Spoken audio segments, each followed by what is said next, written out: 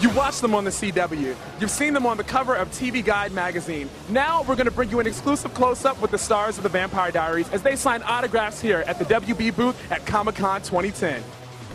Guys, look what I found in my hotel room door this morning. Would you like to come in?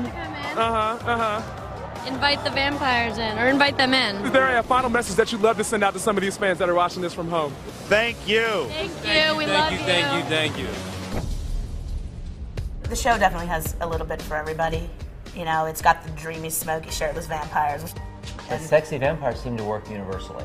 It's when we write it, we always want to get to the tears. We always want to get to the emotional moment in the show because we feel like that's what's going to ground the show and keep it all sort of people coming back. Your dad, he was still conscious. I was able to get to him, but he wouldn't let me help him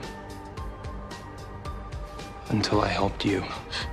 Oh my God. We try to balance it up with some really good genre storytelling of mythology so that we can twist and turn the story. So in order to get those oh my God moments in there, you have to build in the emotional core. No!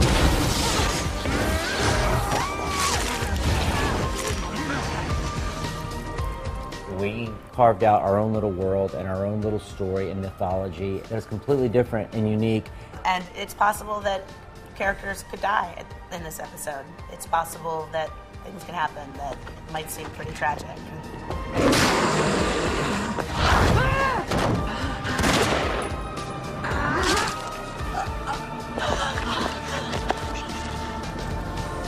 Why? It's part of the plan. First season was chapter 1.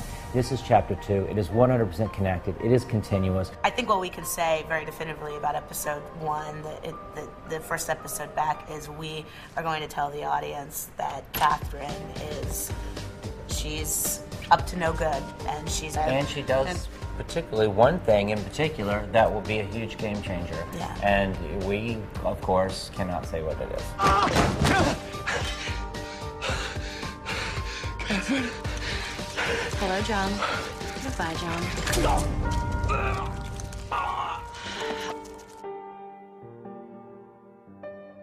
Thank you all for coming, and please enjoy the Vampire Diaries.